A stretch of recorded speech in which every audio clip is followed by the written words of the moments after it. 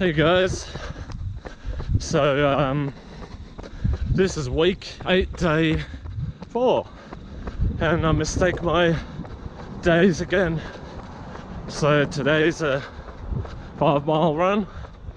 I'm already about 2.5 miles in, and yeah, just kind of looking forward to today being a rest day. And I've got the Gotha Fun Run tomorrow.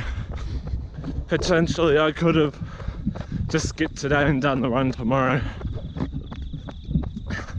but I think I would have felt bad not sticking to my program. I've still got a long way to go, and I don't want to stuff up the daily schedules just yet. Maybe later in the program, but we'll see how it goes. Anyway, that's about it for now. See you soon. Now on the final mile of my run.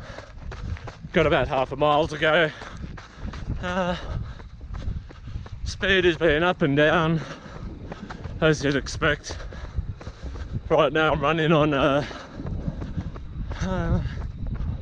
2 beers and what did I have for dinner? I had a gnocchi carbonara with pulled pork. So no wonder I had those huge stitches, hey? Anyway, short video, busy day, just doing what I can, don't mind the fluff.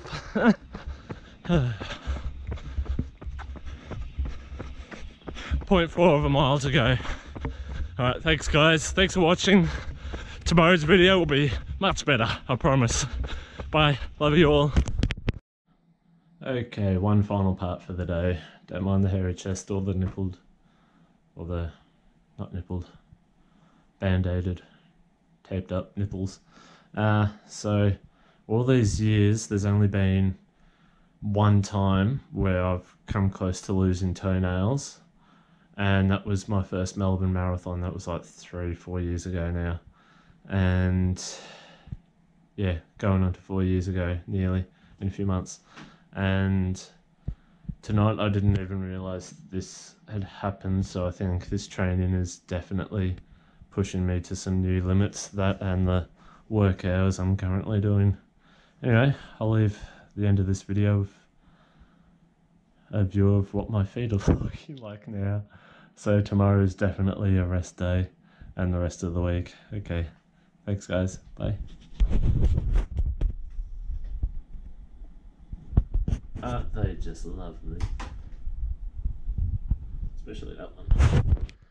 Thanks guys, bye. Oh, and that's my sock after the run.